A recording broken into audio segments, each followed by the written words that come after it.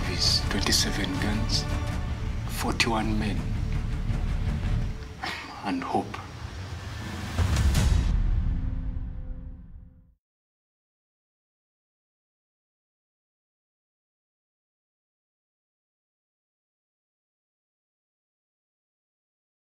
I remember even one of the scenes that doesn't show up in the film is of him waking us up to do, what do they call them, drills, military drills.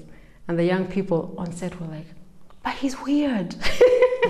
They're like, why? Why would he wake you up that early in the morning to do military drills? And then I would be like, that's his idea of intimacy, you know? That's his idea of like playing with his kids.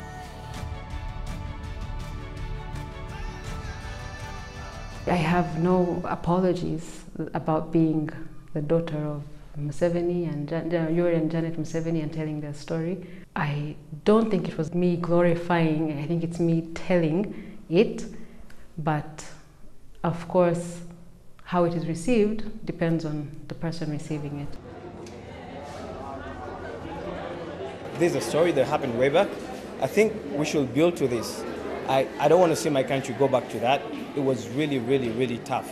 Most of the young generation don't know what happened, where a foundation is built, the freedom we enjoy.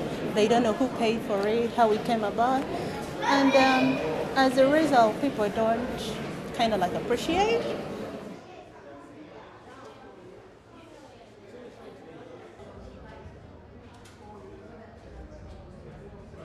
The key issues of democracy, of justice, of equality before the law, of good governance principles have been lost. Unfortunately, General Museveni seems to be trapped in the very history that we fought against, because we believe that leadership should be transparent, leadership should be democratic, that people should be able to express themselves through periodic, free and fair elections. For what he insists will be a different kind of leadership in Uganda. I think the story is relevant to all Ugandans for all time, just for us to know, so that whatever decisions or whatever happens in the future, we know where we're coming from and the price that was paid for the liberty that we enjoy today to do and say and the things that we do. A very heavy price was paid, people died, you know.